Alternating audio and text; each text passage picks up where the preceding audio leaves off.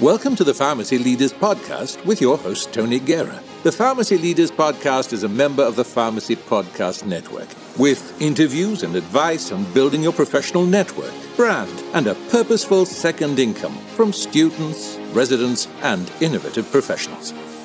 Welcome to the Pharmacy Leaders Podcast. Before we get into the actual episode, I want to do a little bio on Matt Marinchick, who's going to be our guest on today's episode and also on Wednesday's episode.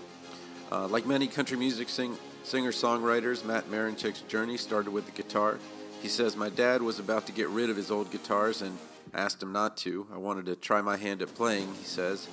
And fast forward 17 years, and here he is in Nashville signing a record deal with Century Music Group.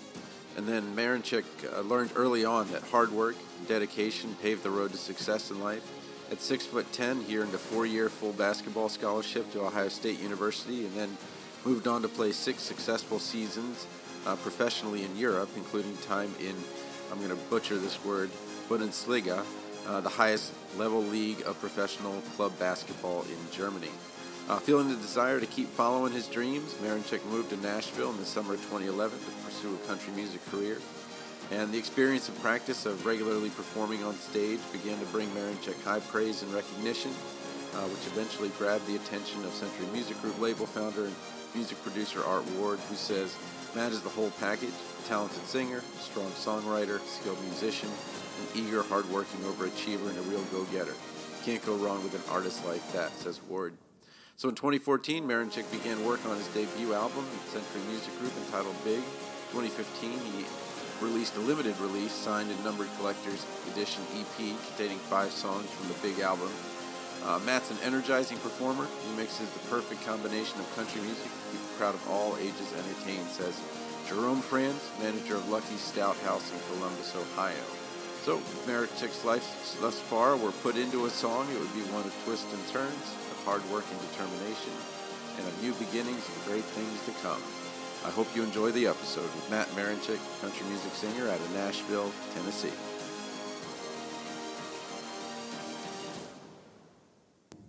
Welcome to the Pharmacy Leaders Podcast. I'm your host, Tony Guerra, and today I have Matt Marinchick, who is a country music singer in Nashville. He came from the Ohio State University, went out to Europe for a little while, and then came back to the States to live his entrepreneurial dream. And I thought we'd talk to him right before we descend on Nashville en masse as the Pharmacist Nation. So, Matt, welcome to the Pharmacy Leaders Podcast. Thank you so much. Good to be here. All right. Well, let's just start a little bit with your road. Tell me a little bit about Ohio State. You were a basketball player there, and you went to Europe, and then how you ended up in Nashville, or how you made that big jump. Well, okay, yeah. So I guess I should say I'm 6'10" to begin with. So the basketball thing is when you're 6'10", the first thing they make you do is basketball, and then you have the opportunity to do whatever you want after that. Okay. All my life, basketball was a priority for a long time, but I started playing guitar at a young age. My dad played and taught me to play, and I guess when I got older, I started to play in the off season at bars and coffee shops and frat houses, and it kind of just grew from there. So then finally, after about 6 seasons, or it was 6 seasons in Germany, I ended up just really loving my music side of my life so much that I was like, man, I was getting bummed out having to go back home or going back to Europe because I wanted to spend so much time playing. So I ended up canceling my contract to go back to Dusseldorf and Germany, and moved down to Nashville. I took some. I started recording an album and got it recorded, and then moved down to pursue the next chapter.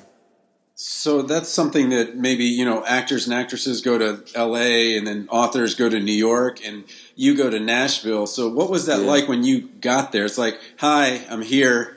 What's that first day like when you really got there, and did it hit you? Well, I guess it was kind of strange because I had, the first thing is like, okay, you decide to go to Nashville. So then the next thing you have to think about is, okay, where am I going to live? So I had a voice coach who was giving me some vocal lessons, and she knew she had a student that was down here doing some background vocal stuff for a whole bunch of singers, and she told me to get in contact with him. He actually ended up singing background vocals on my first album, and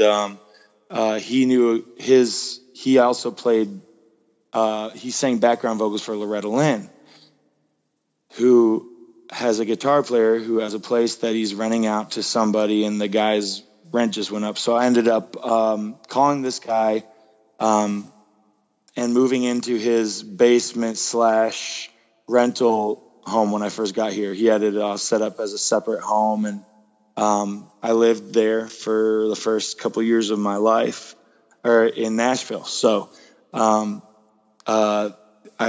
it was cool because I got to learn a lot of, hear him play a lot of old country songs, which I already liked, but and get to go see Loretta Lynn, and it was a really cool experience.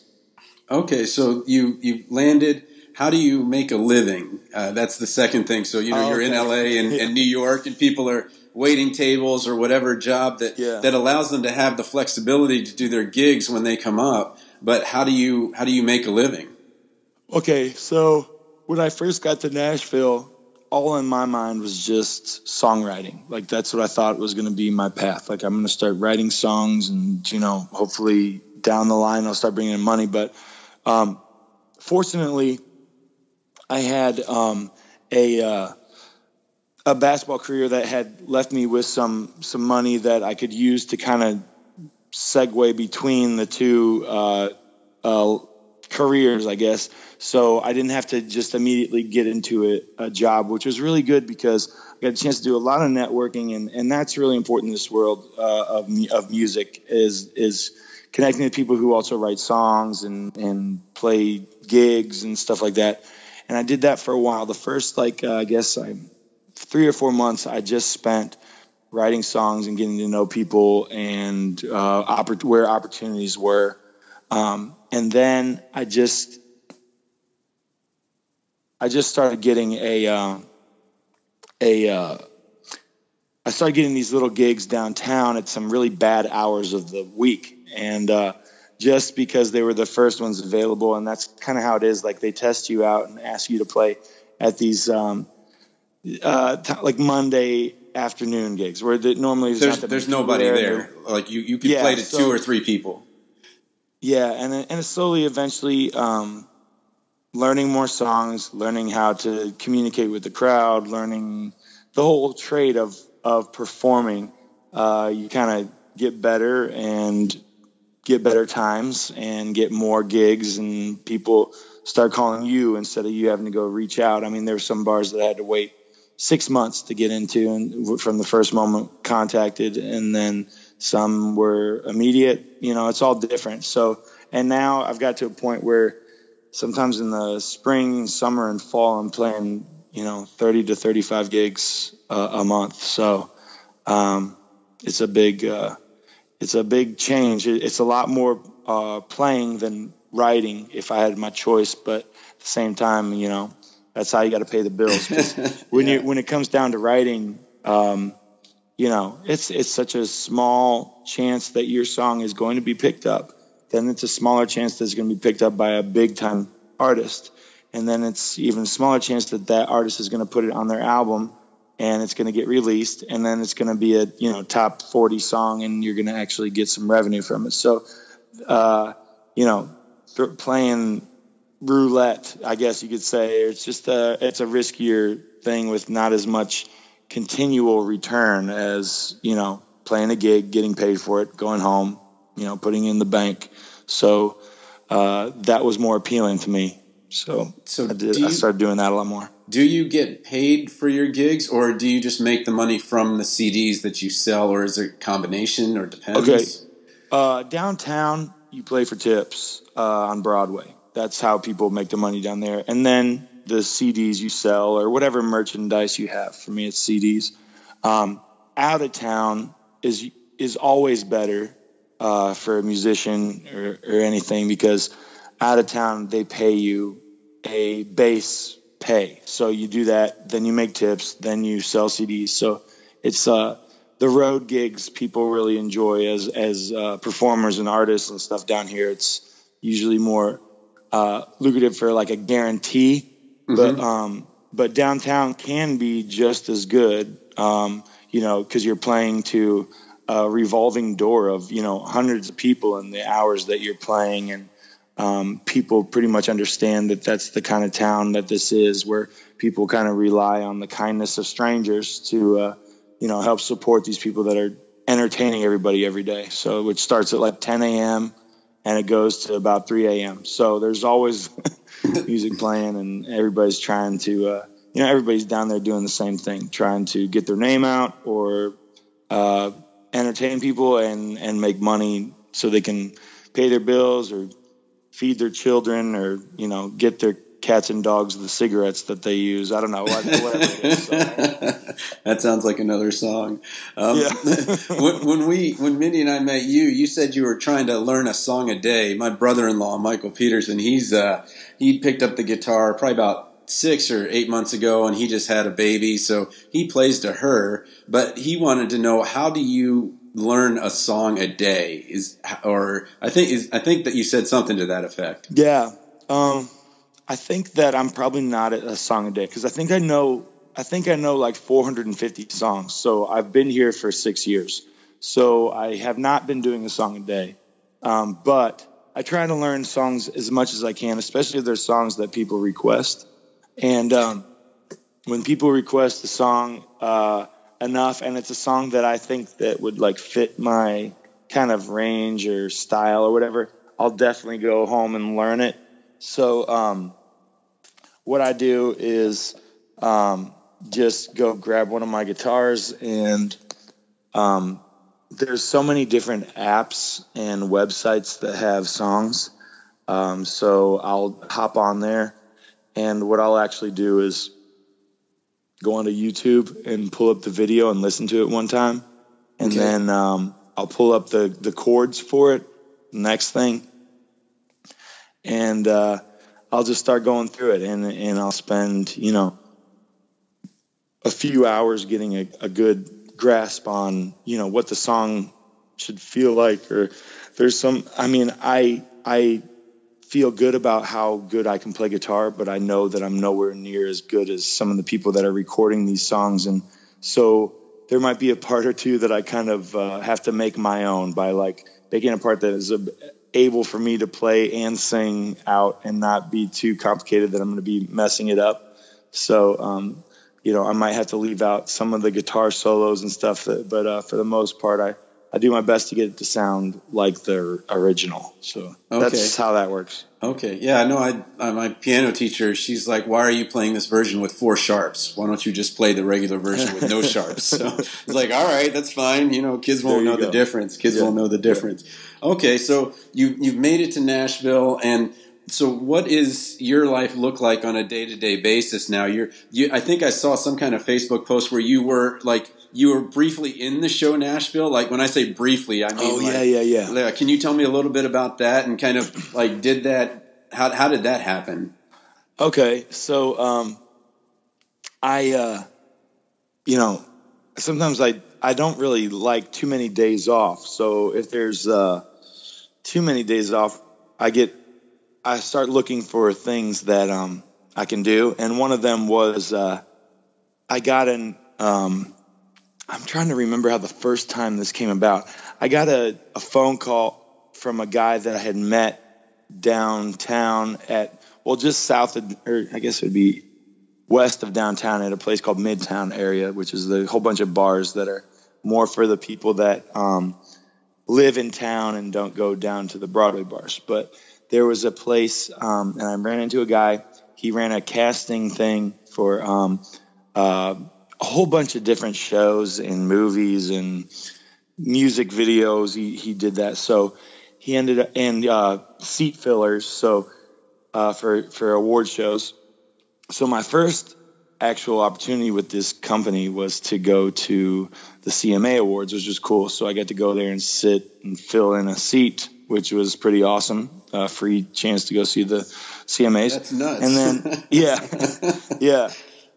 It was supposed to be where when the stars got up to leave and they needed to still film and wanted to look like it wasn't an empty show, we would go run down, sit in the chair, and when they came back, we'd move, and then that was it. So that we were seat fillers. But I kind of got lucky because I found a seat that was just empty. So I got to sit there the whole time. So it was kind of cool, and I was pretty close and got to see it. That was my first opportunity of being at the CMAs, and it was a cool experience. But anyway, back to the main story. I ended up getting asked to do some scenes for this new show coming out called Nashville, and thought it was cool. So it's a cool experience. I'd never done anything like that. You go to this set, and there's a lot of people there because you're an extra, and they, depending on where you are, out of location or at the studio, you end up doing whatever they tell you to do over and over and over and over again. And they feed you a meal or two, depending how long you are there. And you get to meet a lot of cool people. Most of the people there are other, starving artists or whatever you want to say. Okay. But yeah, my first scene there, I was a bouncer for about 5 seconds, checking people's IDs at the door awesome. Of a bar. But then I've done it other times where I'd be at a coffee shop, or I think if I really look through all the episodes the last few years, I think I'm on, 12 or 13, but you would never know it because it's just like a background scene and you're just kind of just peeking your head. Because I'm so tall, they like to use me a lot to set me in somewhere which will block another camera that's in the scene, and they don't have to move it. So you're just standing in front of me. So I'm kind of a prop myself. So country music star, camera blocker. Yeah, well, that's my main thing. I'm going to switch just to that. As long as they know your brand. Okay. Yeah. All right. Well, we're gonna end here for this first part of the episode, and then later we're gonna come back and we're gonna take a walk through Nashville in the next week. So, Matt, thanks for being on the Pharmacy Leaders Podcast. Thank you so much. Support for this episode comes from Goodnight Pharmacology. 350 brand and generic name drugs with classifications. A leading resource for students in the United States, United Kingdom, and Australia. Print, ebook, and audiobook available on Audible, iTunes, and Amazon.com. Thank you for listening to the Pharmacy Leaders Podcast with your host, Tony Guerra. Be sure to share the show with the hashtag #PharmacyLeaders.